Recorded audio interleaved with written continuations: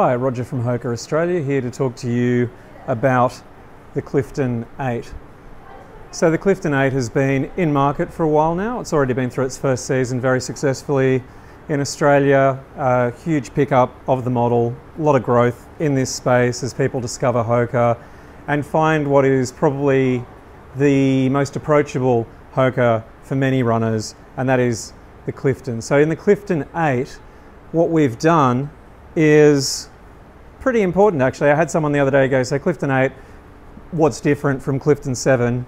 And after I ran through what was different, I realized pretty much everything. So what is different is that we are using a lighter mesh. We're continuing our program of no overlays, so very little constraint on the foot. We've added more comfort touches behind the ankle and a better ergonomic fit around the heel, as well as a better midfoot lockdown.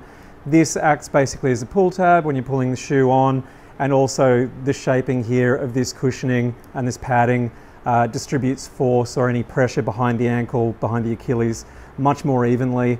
And then as you come down to the midsole, this is probably the most important change across the range. We don't have names for most of our foams. We don't use a naming system the way many brands in running do.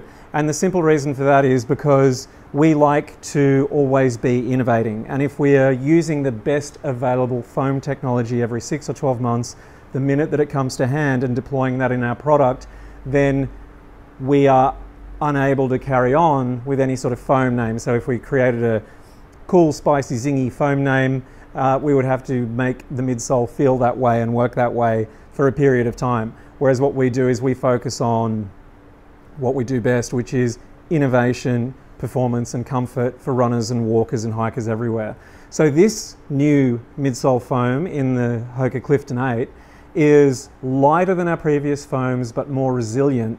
So it's going to give you probably a longer ride. And what you're also going to find is that the shoe surprisingly has not actually changed weight.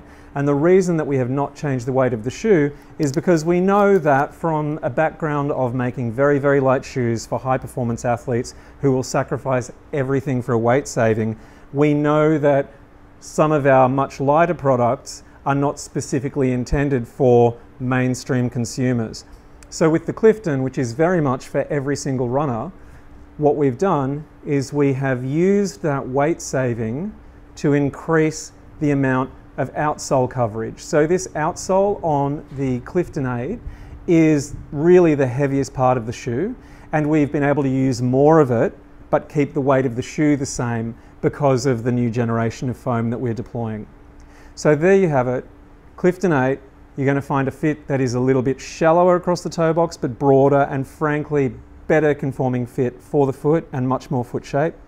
You're going to find that better midfoot lockdown. You're going to find better comfort and hold around the ankle and heel area.